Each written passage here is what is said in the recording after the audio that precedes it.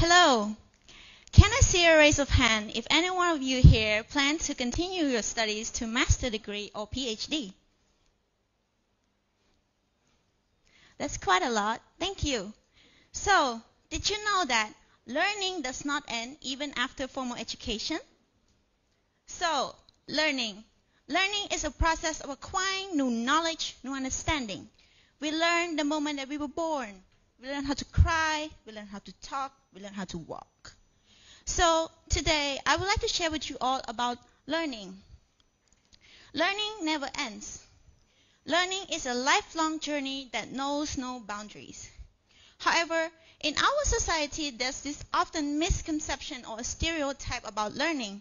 And I will take 3 stereotypes or misconceptions. And the first one is that people often hold the belief that once they're done with school, they're done with learning.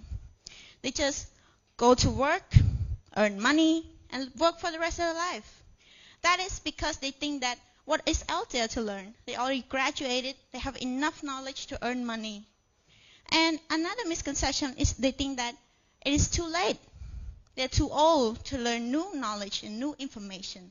They should enjoy their time in retirement instead. And another misconception is ignorant. There is often a lot of saying in our society, especially in Cambodia, about learning and education. For example, most people who graduated from a high level of education like master or PhD, they often think that they are very diverse in many topics, that they know it all, know it better than other people. Or in Khmer, you can say that, "Rean ban khpuh chang, ai ko cheh dai." But you can see, look at this picture, that is ignorant. But that is not the case. However, I believe that we are prone to be outdated by new information every single day. Because every day, people are trying to develop something new or discovering the unknown. For example, the scientists probably discover a new species in the Pacific Ocean. Or they are trying to learn more about the black hole to prevent mankind from being sucked into a mysterious hole. Who knows? So that is why I want to share with you all these 2 mindsets that I adopt in my learning process. And I firmly believe that do not let old age or ignorance be perceived as a limitation for you to acquire new knowledge or new understanding. I will raise this case of this woman here. So recently, as you know, the 12th grader just finished their national exam, or you know it as Badop. And she was 57 years old, and she did the national exam. And after the national exam, she was interviewed and asked what was the reason of her doing the national exam at her age. And she responded that she wanted to continue her studies, and she wanted to be a role model for the younger generation. And she even stated that ការសិក្សាគឺមានតម្លៃខ្លាំងណាស់ការសិក្សាមិនមែនបញ្ចប់ត្រឹមមួយថ្ងៃមួយខែឬមួយឆ្នាំទេការសិក្សាគឺពេញមួយជីវិត So she basically explained the whole idea behind my TED Talk right now. So yes, that's what I mean. So I'm here today to share with you all the 2 mindsets that I adopted in my learning process. And the first one is getting out of your comfort zone. I know, it's easier to be said than done. Because we humans, we like to be in a familiar environment because we are afraid of any possibility or danger that could harm us in any other sort of way. So that's why we don't want to get out of our comfort zone. But let's look at it at this perspective instead. If you don't go out there, taking the risk, how will you learn? How will you grow? How will you develop yourself? So I'll raise example of myself during my high school years. So in my high school years, I wasn't very active. I did not like to participate in extra activity like public speaking or volunteering. Because at the time, I was holding this mindset of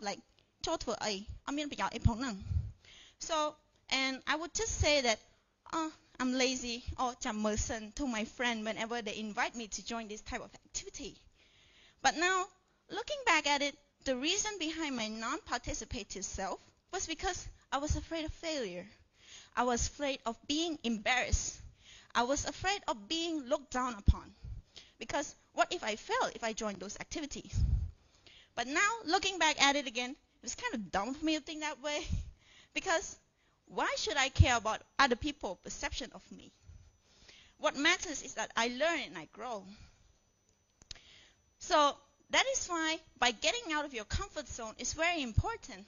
And I want you all to at least remember one key thing from my speech here today, and that is rejection is a redirection. It's okay to make mistakes. It's okay to get rejected because it will only enhance the process of learning.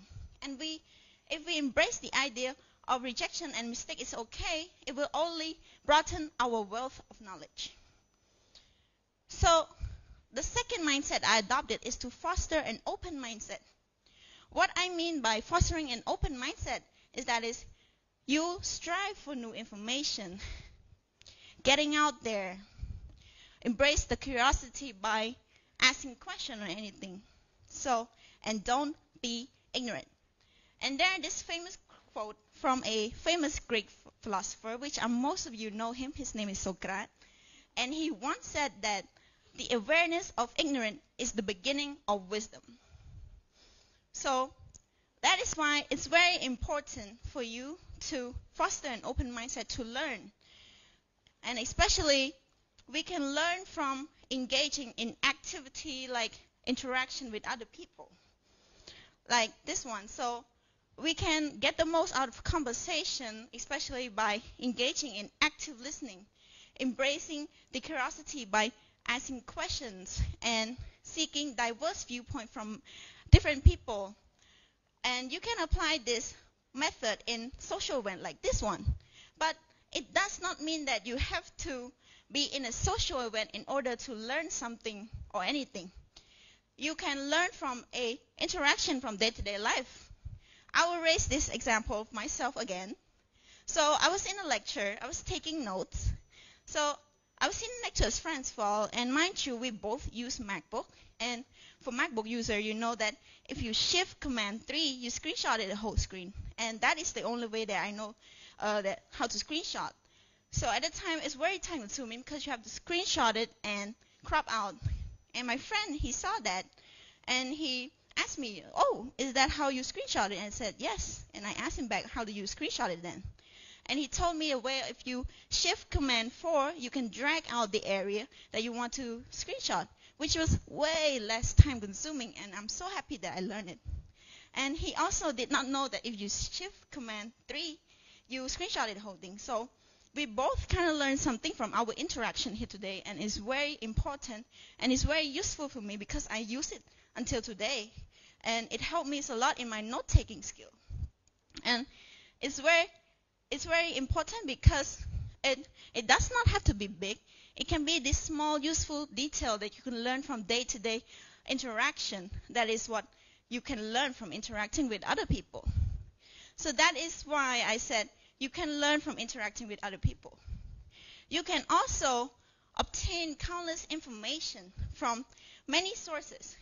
Because especially with our advanced technology, we can just get sources of information with just one touch away. For example, you can get information from books if you're a big reader.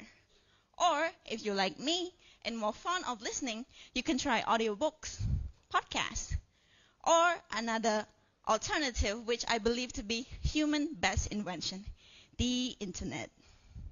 So that is why I said you can learn by fostering an open mindset, engaging in activity, and willing to learn. So I would like to highlight the key main point of my speech here today is that learning never ends. Imagine a world where we all individuals embrace the idea that learning never ends, where we foster an open mindset, where we believe that every day the world presents us with an opportunity for growth and discovery. And that, ladies and gentlemen, would be a world full of wisdom. Thank you.